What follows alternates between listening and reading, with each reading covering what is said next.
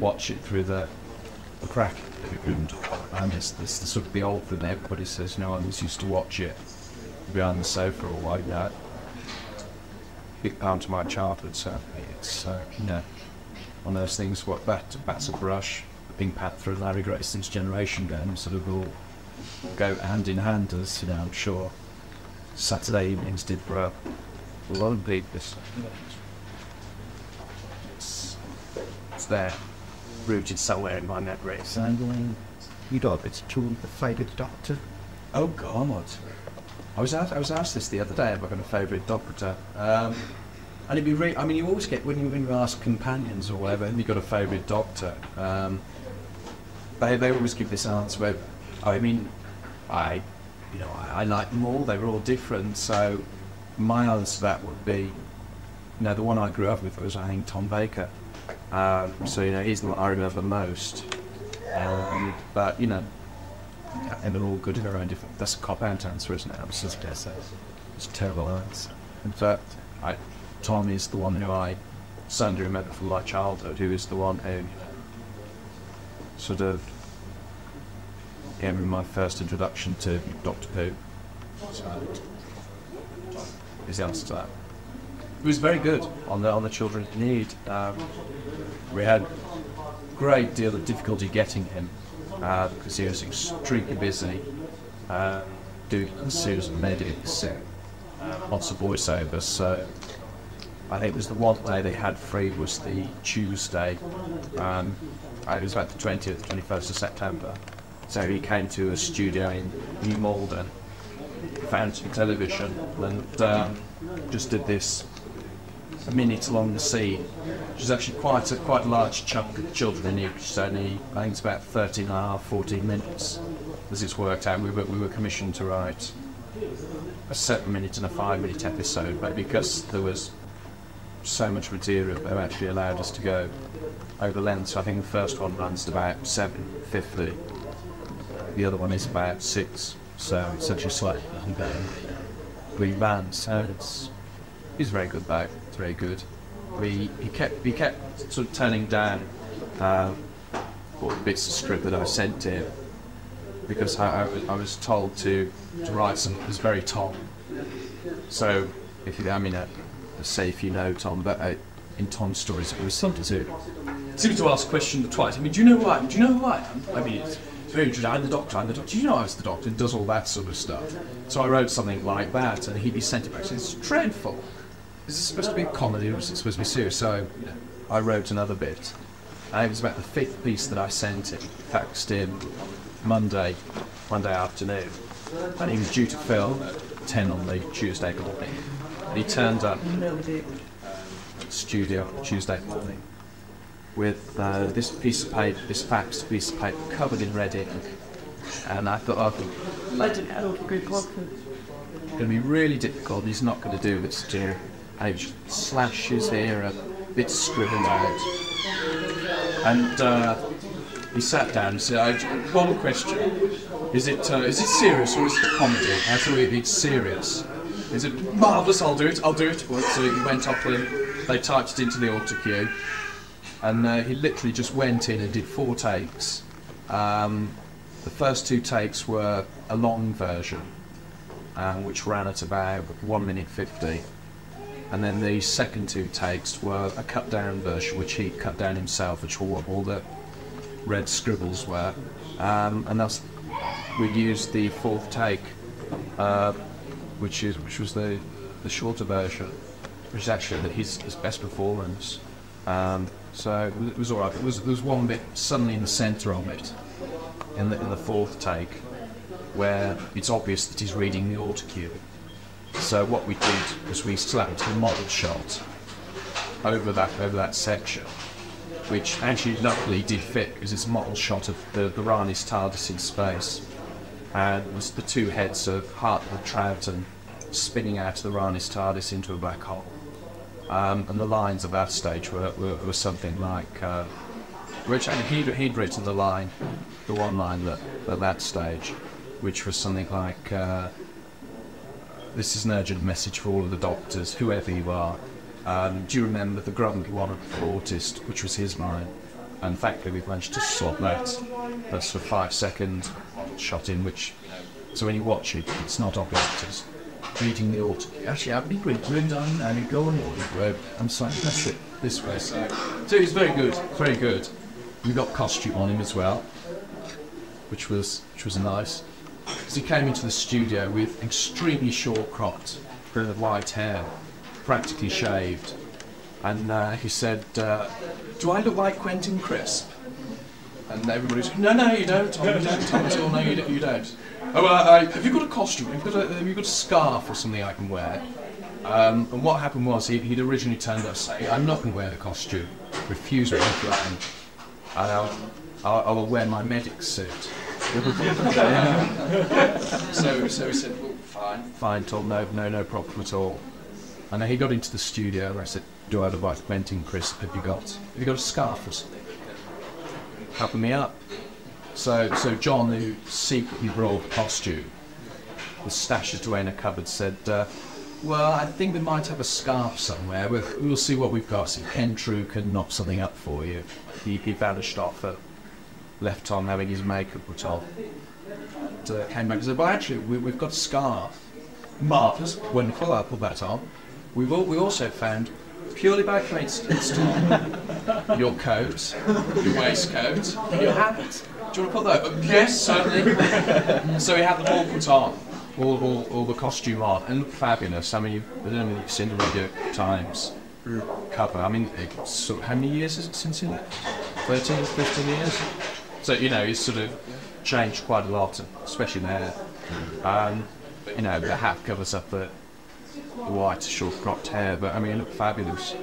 And he took the costume off at the end and said, when it takes me back, those were the days. I think he quite enjoyed it. Well, it was a bit of it. But he's actually got more of a contribution in the final thing than Peter Davison. Or I say more of a contribution, more lines than Peter. Because Tom's got about 55 seconds worth of dialogue. Whereas Peter's got the clip now. Beginning of the next episode, he's got very few lines. Like when I say run. he's got those sort of lines. So it was very good. So I mean that was sort of for me, sort of like my childhood come true. But you can see all the technicians as well in the gallery, even these sort of big butch sort of technicians. Yeah, Tom True, no problem. Run of the mill, mate, run of the mill. Then you can see them the moment Tom walked in the studio. Sort of, where's Tom Bailey? It's Tom Bailey. So that, it was really nice. Very, very nice indeed. And he got on very well with Kate as well. So, and there was a very nice bit when he arrived.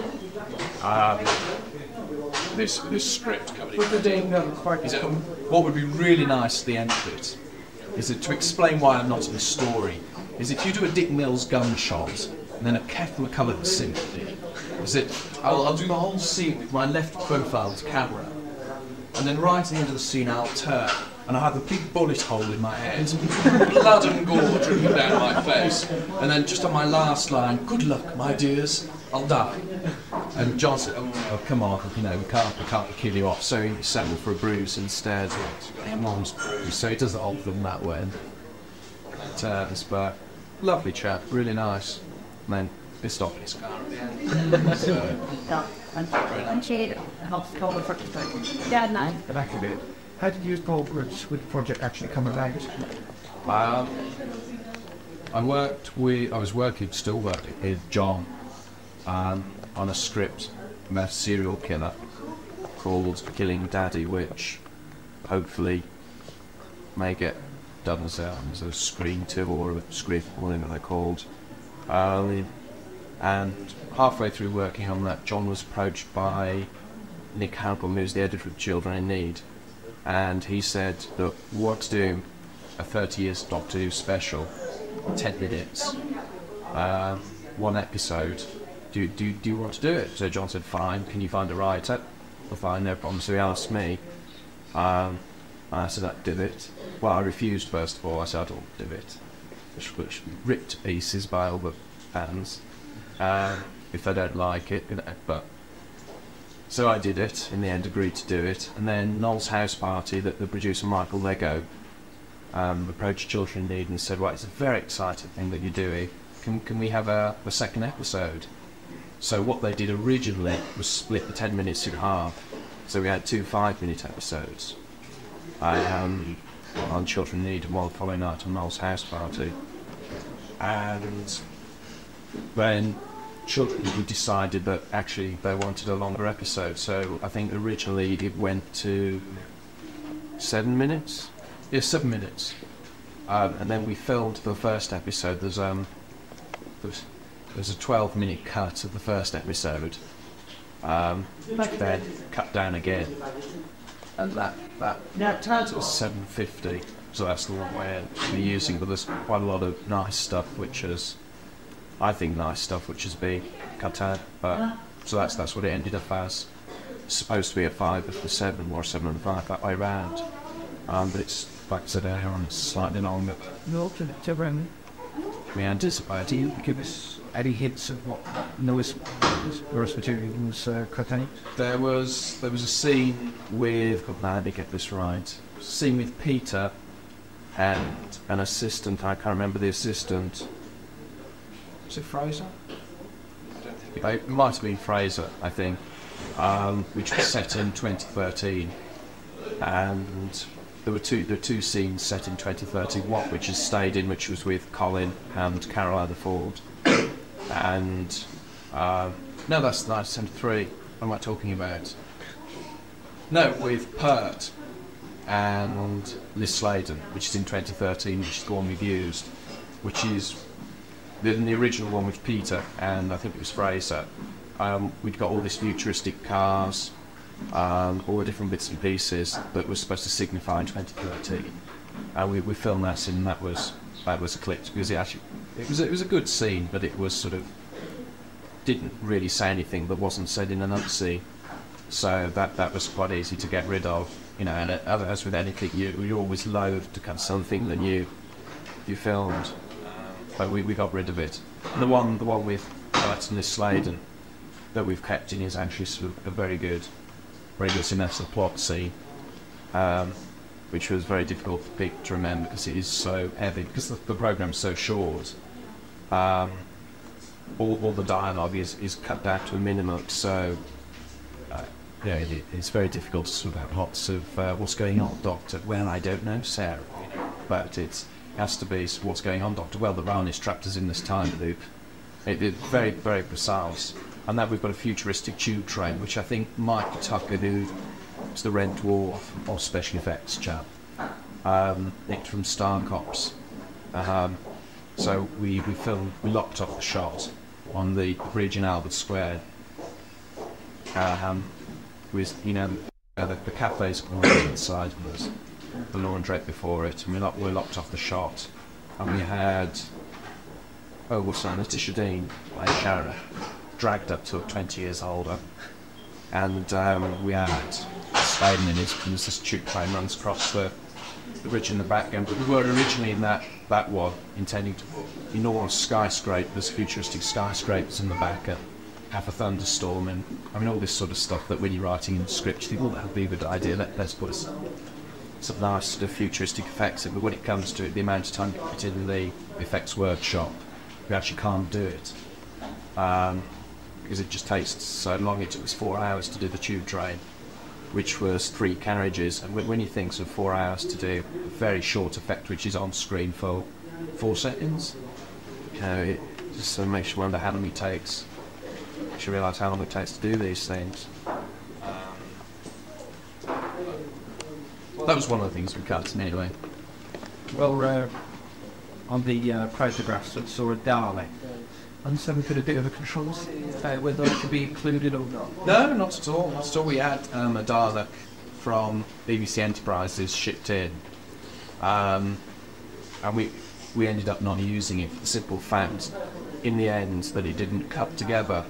Because the way that the 3D works, the camera has to be moving permanently. There are very, very few static shots, so most of the shots in it, when you watch it, are all tracking shots or handheld camera shots. And what happened was that there's a scene where the camera pans behind the stalls of the Queen Vic and Peter, Nicola Bryant and Sarah Sutton are running along Bridge Street, and the camera actually rotates around them. And as the camera rotates around them, we see the street which leads up to Pauline and Arthur's house and the butcher's house. And there was a vervoid, is it a vervoid? Big green fan thing, and some other aliens standing up there. And then the camera keeps on panning round to Peter and the girls going into the garden in the centre. And then they did another shot, which was a tracking shot across the top of the gardens, and they had a Dalek in the start of it. But you actually cut it together where the vervoid and the other alien were standing, and you cut together the Dalek in it as well. The Dalek suddenly appears and the vervoid has disappeared. So the reason we didn't use the Dalek was because it just didn't cut together. There was no continuity in the shot. So no could try to see. But didn't help that one had been on GMTV doing aerobics the previous week or whenever it was. So just didn't cut together. It would look very silly having two aliens one moment and the next, where they're supposed to be appearing in nowhere. Work. Miss Brett, I hear that some makers have provided life-size replicas of the William Carter and Patrick Track. Yes, Sue Moore and Steve Mansfield. Because John had given them their first break in Doctor Who, they provided two very, very good sculpted heads of Harble and Trouter, free of charge.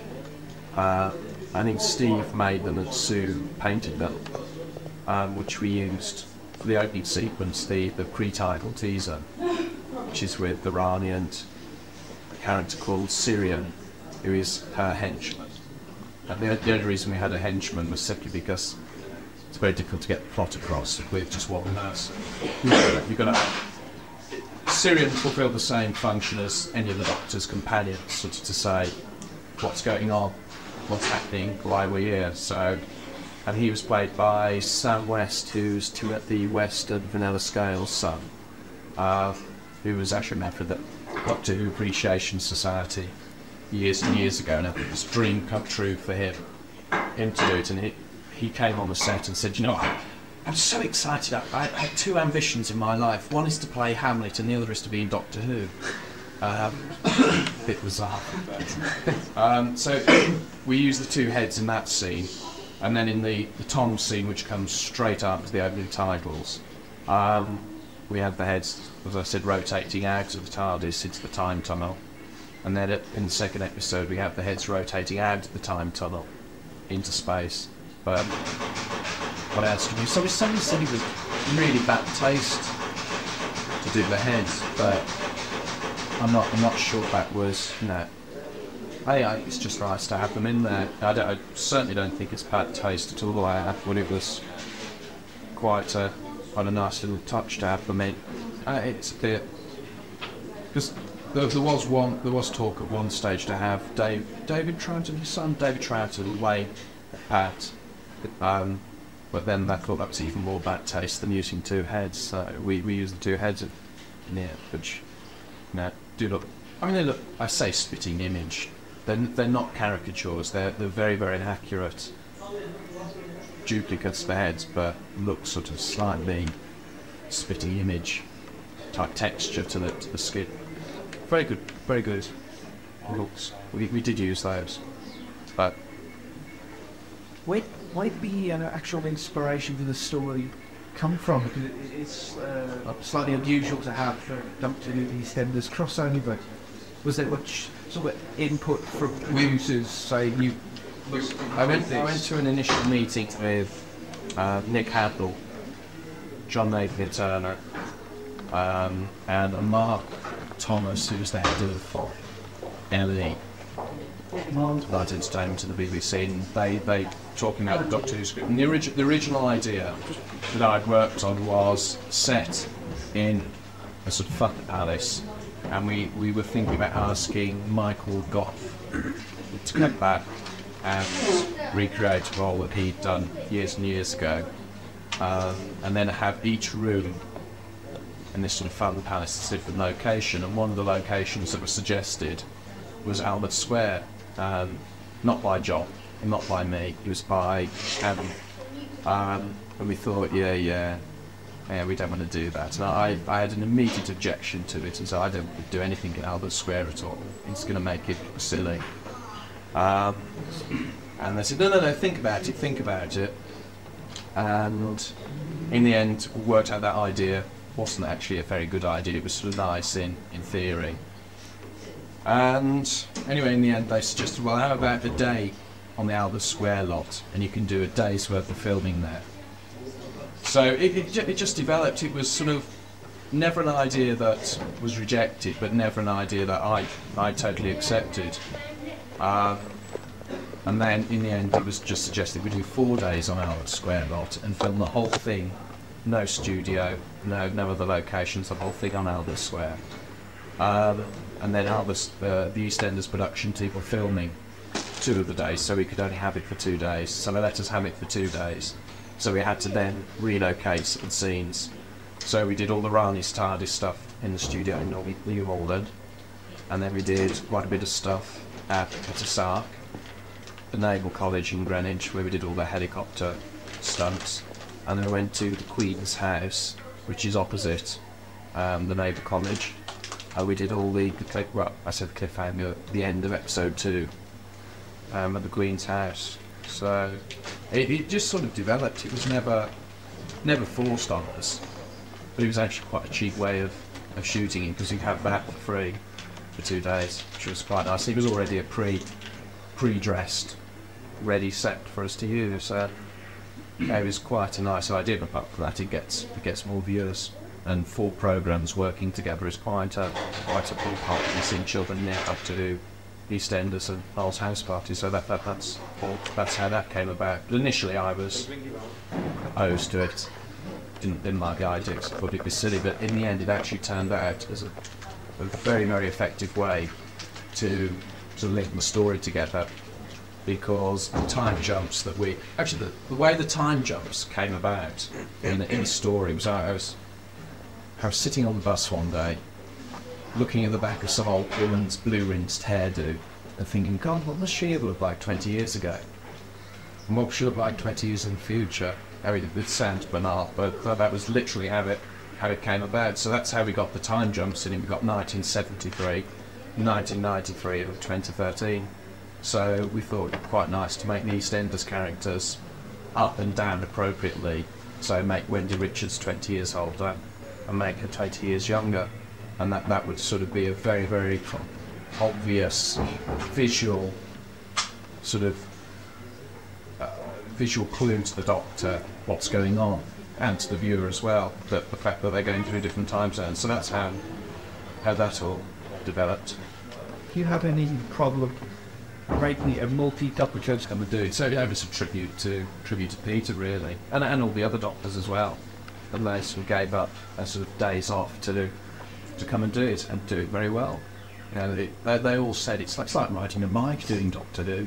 You know, you finish it sort of however many thousands of years ago we did it, and you come back, and you just slip straight back into it again. It's sort of, when you forget your lines, you do lots of deep breathing, lots of panting, and sort of, the Rani's doing this. And it's the same with the assistants, Louise Jameson, when she did it, she said it was like riding a bike as well. Said all you do is lots of panting. Very bizarre. You know, they all said the same thing. Very easy to get in. No. Oh, I can't mention. I get printed and I should get lynched if I do mention the certain actors. I won't tell you that certain actors were swearing a lot because they couldn't remember the lines and throwing things around. It's all part of the job. But you know, if you learn your lines for 10 minutes beforehand, what you expect, and you know, because they were all busy, there's no chance for them to sit down and learn the lines. There's one scene where Sylvester, it's actually in the final version, there's one scene where Sylvester forgets his lines, and thankfully the camera is panning around him doing a 360-degree turn, and when he forgets his lines, it's on his back, and whenever Sylvester forgets his lines, he always hyperventilates. So in the original cut, there was this scene where Sylvester saying, "The Rani's trying to transfer a massive," time tunnel to the Greenwich Meridian, and he did that, and you know, it was the best take because, you know, everybody else remembered the lines and the camera work was very, very good. So all we did was we wiped the soundtrack of that, and because it was his back to the camera, we took the line from previous scene and overlaid it. So what you get in the final version is the camera going round the back of Sylvester, a big pause, and then I was transferring massive time tunnel to the Greenwich Meridian, and then back into his face, and then you get back to the same scene. But I mean, it's very difficult. I mean, there were so many people around. We had a crew of about 50, and then plus all the extras. You know, and Sylvester was having to dash off to do the Invisible Man. You know, he'd got a lot of things on his mind, so it's understandable. You know, but all credit to him that he remembered such an enormous seat that he's got, because he does the 3 end seats. Well, I mean, it's very easy to forget your lines. I've done it many a time, so. Good on Sylvester, covering it up with his hyperventilator, but that's, you know, like riding a bike, you just pant a lot. So, if there's ever any panting in a Doctor Who story, it's because they've forgotten the lines. Just remember that. Yeah. And there are 2 possible endings, are there? No. That you've been reading DWB. No, it's supposed to be a phone vote. Two possible starts. Oh, 2 possible starts. What it is, at the end of the first episode, we have the cliffhanger, and it's the Rana menacing the Doctor or whatever it is. And then at the end of that, you have to phone up and pledge money whether you want Mandy to rescue the Doctor or Big Ron. And then whoever wins, following night, that particular episode is shown. And all it literally is, I mean, it's a 2-second, 3-second shot, which is dropped in, which is, well, I won't tell you what they do, but I mean, it's certainly not funny by any stretch of the imagination, but it's, you know, literally it's just that short a difference. So if it's the Mandy version that's transmitted, don't feel cheated because you haven't seen the Big Ron version at all, because it's the Big Ron version. It's exactly the same lines. You know, it's a bit of a con, but you know, it's literally, like I said, 3 seconds. So don't worry. But that's what it is. And somebody was saying that we filmed 2 different endings to the story. One with K9 going in the TARDIS, and one with K9 sitting outside the TARDIS, Bandle 10, saying goodbye, Doctor, or whatever. I mean, bollocks. We didn't at all. K9 didn't even work. We had to pull him along on a fish wire. And all credit to Matt Irving, because he brought K9 along in the morning when we were filming on the Friday to cut his sark. And actually, he got K9 working then on the remote control thing, and was sitting behind his car, just letting it run around on the cobbles. And this party of school children came past. It was actually, this is the one thing that I will remember, because it was such magical moments that this group of kids, 8, 9, 10, all stopped and looked at K9. Didn't notice Matt sitting behind the car and thought it was this real live computer dog. And they all knew who he was. I mean, for kids of that age to know who K9 was, it's, you know, I think quite a tribute to that character's longevity, you know, or whether they've seen repeats or videotapes or not, I don't know. But they were all mesmerised by this little dog running around, flashing its eyes, waggling its ears. And then when we got it to the Queen's house in the afternoon, the bastard thing broke down. You know, when we didn't need it, it worked. And when we needed it, we had to pull it on fish wire. So, but his ears worked in the afternoon, so that was something. But didn't run very well. But we didn't film 2 endings for that at all. Perished thought. We had enough time getting the ending finished, one version of the ending, before Sylvester had to race off. So, you know, 2 endings was silly to do. What's the point of voting twice? You know, so we'd already got the multiple choice beginning. So that's where that came from. I assume it was a mix-up between the 2. Right, so shit stirring. Well, we've got 2 questions from the floor now. If anyone's got any questions, go. Yeah, go for it, please. Hello. Any questions? No talks. Yes, well, it's not a new title sequence, it's the old Sylvester title sequence, the computer graphics one. But what we've actually done, because the story's so short, we sped up the title sequence to double speed. And it looks very good. And we've actually flipped the whole thing.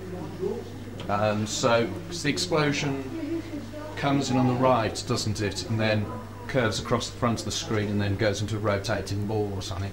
Well, this one, we've got the explosion on the left, and we've just flipped the entire thing. And like I said, sped it up, and it very good. And we 3D'd it. We put a left-moving star field behind it, simply because of the 3D. The 3D, I don't understand how it works at all, but it's something to do with. Without the glasses, it's a normal TV picture completely. You can watch it with or without the glasses. And it looks wonderful. But the camera has to be moving 99% of the time to get the effect. And what it is, if the camera moves left, whatever's in the scene has to move right. And if the camera moves right, it has to move. It's very good. I don't understand it. It's this German technique, very clever. And you have to have foreground interest, middle ground interest and background interest, so you've got the 3 layers, and what it is, it's those 3 layers interacting that creates the 3D. The specs, all they do is the one lens is slightly darker and delays the image from the TV screen going to your brain by a frame, and as a result the whole picture, rather than seeing it like that, you see it like that, and that's what creates the 3D. The left moving star field behind the title sequence helps, because you've got the title sequence doing that, so you've got that. It's the wrong way around, isn't it? You've got that action, so that's what creates the 3D. We've got a new theme, which is very good. It's a rave version of the Doctor Who, which you may laugh, it's very good. It was written by a group called Cybertech, who are a bunch of Doctor Who fans, who, when we were doing the location shoot in Albert Square, they pressed this cassette tape, this C90 to John's hand, and said, have a listen, have a listen. John didn't know what it was, and on the way back home afterwards put it on the machine in the car, and with all these versions of the Doctor Who theme, one of them in particular, extremely good, and it's this very, very upbeat, thumping, heavy bass version of the theme. I say rave, I mean it's not really rave, but it's sort of got that edge to it, that feel to it. And there's only 20 seconds worth of time-lapse. But we asked the Pet Shop Boys originally to do the theme, and at the time we asked them, they were extremely busy and said no, but we will in November do a live performance on Children in Need. So okay, thanks, that's very kind of you. Then we asked Erasure to do a version of it, a serious version of it, and we never got a response from Erasure. So when we got this new version of the theme on from this fan, we thought, oh well, we'll use this because it's extremely good.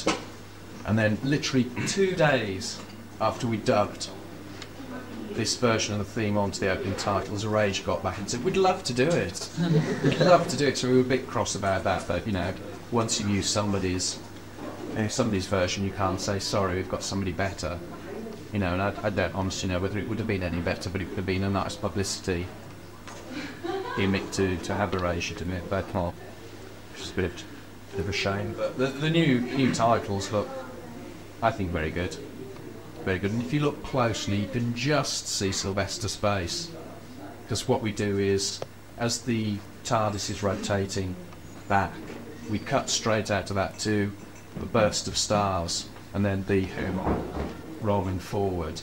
And it's just at that point where they cut, if you look very closely, we'll freeze frame it if you're that bothered. Just see the faint outline of Sylvester's some cut to up there. It looks very good, very good. And the end title is just sort of like 4 seconds.